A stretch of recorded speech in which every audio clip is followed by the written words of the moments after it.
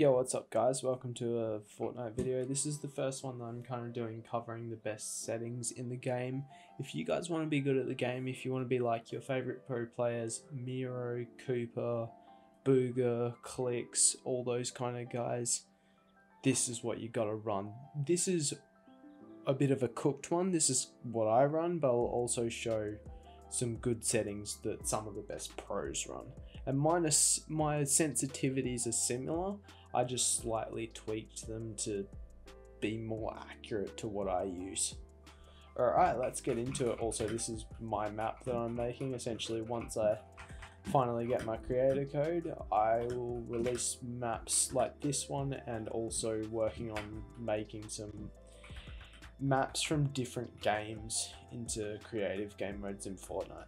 So yeah, if you want to see that happen, like and subscribe, and that'll get me a little bit closer to securing that one. Alrighty, let's get into it. So my settings, and this is something that a few of you guys have been asking for, I run windowed full screen because I have two monitors. It makes it easier to do that, to just flick across. Full screen is better if you want better FPS and slightly less input delay, I believe. I have VSync off. If you ever have VSync on, you're a criminal. It's ridiculous. Like, it just is painful to watch. Just use Nvidia's one or AMD's one. Frame rate limit, I have a 165Hz monitor, so rather than putting it at 165 like most people would, I put it at 180 because then it's maximizing what it can get out of the monitor. Alright, and then we run performance mode. All the best pro players run performance mode. DX12 is better if you want your game to actually look good, but you'll get about 5 FPS unless you've got a 4090. So performance mode is the way to go. DX11 is okay, it's really nothing special. Performance mode gives you way less input delay, way better FPS, and is better for some visibility things with the walls that you can run. Then I run a 100% brightness. Some pros run less. Console players, I think you guys run pretty much the max, just for certain visibility things, but I just run 100%. Don't know if this makes any difference, don't run that. Colorblind mode, Trinnope 7. I've run this for probably maybe 4 seasons now, and I used to run it back in chapter 2 a lot. It's just what looks good to me. Trinnope 7 or 8 is the way to go. 100% 3D resolution. Essentially, your 3D resolution is like how many pixels are visible on your screen. So if you have a lower 3D resolution, you can't see players far away as well. Alrighty, and then we run low textures. If you want higher textures, you might as well be running DX12, because if you want your game to look pretty, what are you doing on performance mode? We're talking comp settings here. Low textures, higher FPS, less input delay. Show FPS, technically have it off if you want both more FPS and lower input delay, because it's something that constantly tracks how many FPS is actually being put out into your game and then showing that on your screen. I have it on because I just like to look at it. Don't really care that much about my input delay. This really doesn't matter. All that matters is that your sound quality is low, because higher sound quality for some reason increases input delay a ton. Mongrel said it 3 years ago or something. Visualized sound effects has to be on. Has to be on. It's just broken right now. You have to have 3D headphones, have to have low quality sound, and that's pretty much all that matters in sound settings. All this is just whatever you like. Don't play licensed audio if you're a streamer, unless, actually it doesn't even matter anymore. Don't worry about that. Matchmaking region, technically if you set it to your actual region, so for me it's Oceania, however you say that, technically if you set it to your actual region, there's less issues that can happen with your ping just spiking. I saw some stuff on that a while ago, but I had an issue as well that meant putting it to auto was going to make it easier. If you have certain issues with your ping being way higher than it should be, or your loading screen takes forever, switch it to whatever it's not on already of auto or your region. It may well fix it. Toggle sprint, gotta be on. If it's off, you've got to hold down your sprint button the whole time. It's ridiculous. Auto open doors on, that's so good for just getting the best drop. When you have to open a door, take some extra second, could just hit a headshot snipe on you, game over. You have to have it on, sorry. Mantle, hold jump, all this kind of stuff, that's really just up to you guys. Hold swap pick up, that's, yeah, you should know that by now. You got to have it on. If you don't have it on, it just causes problems. Toggle targeting, that none of this really matters. This stuff here, okay, so disable pre-edit option. If that is off, you'll get less input delay. So I'll switch that back to being off. Reset building choice, don't think that matters. Turbo building, it's got to be on. If turbo building's not on, you're an absolute default. Like, that's just not right. Auto confirm edits, yes, I have edit on release, but I also have scroll wheel edit, so I don't have to worry about this. This one here, I have on. I can play without it, but it's just way faster with it on, and because I used to play high ping, I'm just used to having it on. All of this stuff has to be off, except the creative one doesn't matter, and that just makes life easier. Record replays, all of this has to be off. If you have this on, yeah, you can look at your VODs, just record your games, honestly, and in the top corner there's a little code to check out your VODs in the game.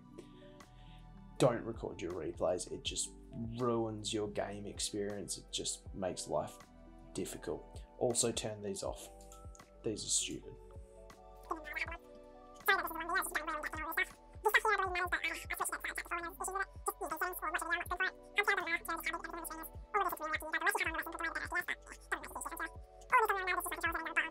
There we go, keyboard sensitivity. So most pros would use 800 DPI and about 6.5 both X and Y. I use 400 DPI and 13.1 X and Y. The reason why is because I used to use, I think, 12.8 on Y. This can make it just that little bit more accurate. I know a higher DPI means less input delay. It's actually better technically, but I like to have that little bit more accurate sensitivity. And maybe it's placebo, but I've gotten used to it, so this is what I run. Targeting sensitivity, 43.2. I think that's actually a decent one from memory. Scope sensitivity, shut up. I made that when I was like 15 or something. Just, yeah, chill out. Building sense and editing sense, I just have it that little bit faster. Don't want it too much faster. If you have it too much faster, it will throw off your aim when you're going for a shot. I found that previously, which is why I went back to this. This stuff should probably be off if you're playing keyboard and mouse, but actually no, if you're switching to controller, it should be off. If you always play keyboard and mouse, whack both of them on, but it really doesn't make any difference. I think it would just increase input delay having them on. Probably don't worry about it. Alright, so I've quickly sorted out my keyboard movement because for some reason they took it off. Keyboard movement, also sorry if my webcam blocks this, it's a brand new webcam and I've made it a lot bigger on my screen, I apologise. My keyboard movement is 57 for the forward, 75 for the strafe, 135 for the backward. 135 for backward, just don't change that. These are the best settings this season. It's changed a lot across this season, of course, with the weird ass movement. They're the best right now. Onto my keybinds, it gets even more cooked. Alright, WASD, for some reason it's also got the arrow keys. Don't worry about the arrow keys. That's all that. Jump, spacebar, some people use like G or something, it's weird. Sprint, F4 used to be F5, but my F5 used to be like right here, now it's way further away, switched it to F4, switched my auto run to F3, used to be F4, same reason. Crouch control, some people use other stuff, control normal, don't be weird. Fire on target, yep, that's always that. That's weird. Don't even think I ever used that. Reload is R. Use, so this is interact. E or scroll wheel down. Scroll wheel down. It's so smart to have scroll wheel pickup. Wins an off spawn 50-50, maybe 90% of the time versus about 40. Harvesting tool 1 is, so my pickaxe is number 1, AR number 2, shotgun is number 3, but I actually use this side button here, that one there. Use my wall here, shotgun here. And you'll see my wall in a second. My sniper is in my G slot because I just kind of move my finger over here, hit the sniper, pull that out, bam. And it's really good. Weapon slot 4, which is my SMG, is number 4, and then V for my heals. Wall is this button here, as I said. Front one on the side, because I kind of just flick it like this when I take walls, and it's really good. You'll see it in action in a minute. Floor, Q or X, it's for certain tricks. So Q is for most things. X is actually, I believe, for, no, Q's for things like 90s. X is for double edits. F is my edit down here. Okay, so T for trap, that's pretty standard, just there. Change building material, that's pretty normal. Building edit, F or scroll wheel up, and that's for scroll wheel reset. So you want your reset building edit to both be a scroll wheel up and also your building edit to be scroll wheel up. It makes it so much easier. F1 to ping, pretty standard. N to emote, because I used to always flick B when I was trying to heal or something and then start emoting, so I put it further away.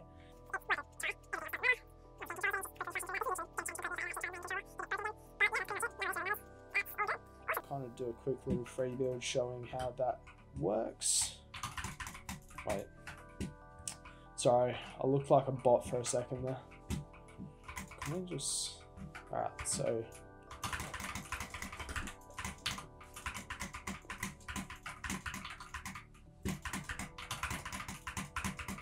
God, I'm so slow right now. Oh, it's because I don't have a gun. That's why. Guys, I know I'm washed. Been playing too much Valorant. Not good at Fortnite anymore.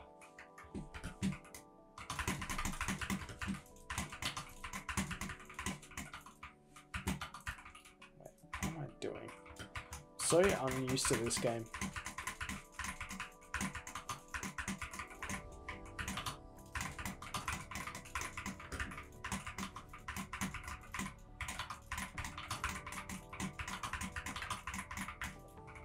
Can I do a quad edit?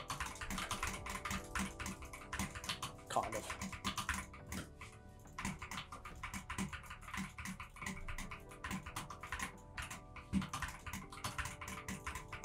I mean, less than 10 ping helps.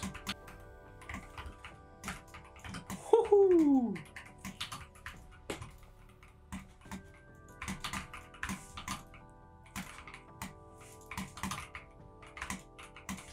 My God.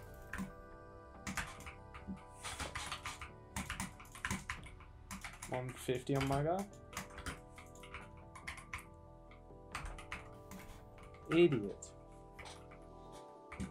This is a very good example of the sensitivity and like keybinds, guys.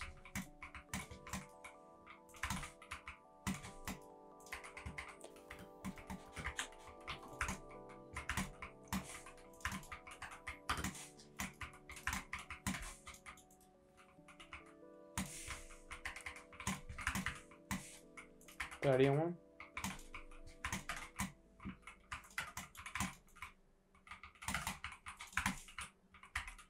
Hi again, guys, EdderAH, just closing out the video. No. Hope you guys enjoyed. Hopefully I covered all of the sensitivities, all of the settings that you guys wanted to see. I've seen a lot of comments recently, I'll put them up now, saying to show my kind of settings and my sensitivity and what I kind of run. I've already shown through some other stuff that I have on my desktop, but hopefully this covered everything you guys wanted to see. If you liked this video, feel free to like and subscribe, helps me out a ton. on the road to about 1,000 subs at this point, which is really cool. I'm already progressing way faster than I ever thought I would, and thank you all for the support there. And yeah, I'll see you guys in the next one. Peace.